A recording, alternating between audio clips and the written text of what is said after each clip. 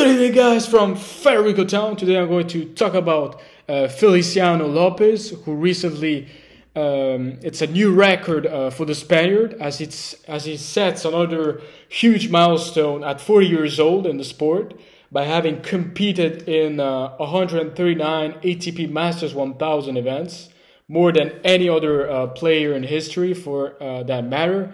And I mean, it's really impressive. He previously shared the record with an all-time great from his generation, none other than Roger Federer, who they were tied at 138 player and 38 Masters 1000 events. And Feliciano Lopez also has another important record: is the most consecutive appearances in Grand Slams, and he's still up there competing. Is a fantastic player. He had a huge success. We know his classic game, the serve and volley.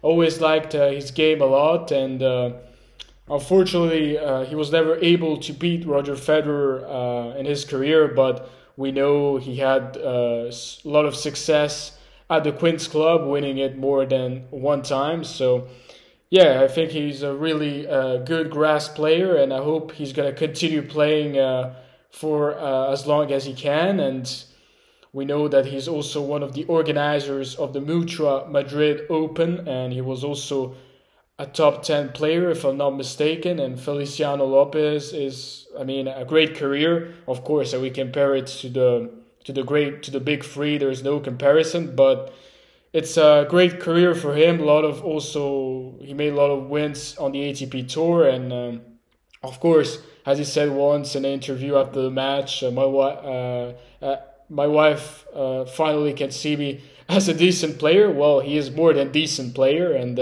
he's one of the best Spaniards in the last years. He also won the Davis Cup, and we'll see what he can bring. And he's still motivated to play more, and we'll see when he's going to retire. I don't think he's going to retire anytime soon for now, and he has the same age as Roger Federer, both 40 years old, and it's going to be interesting to see how his career ends. Guys, thank you very much for listening, and if you like the video, don't hesitate to subscribe, and also don't forget to leave a like on the video. Bye!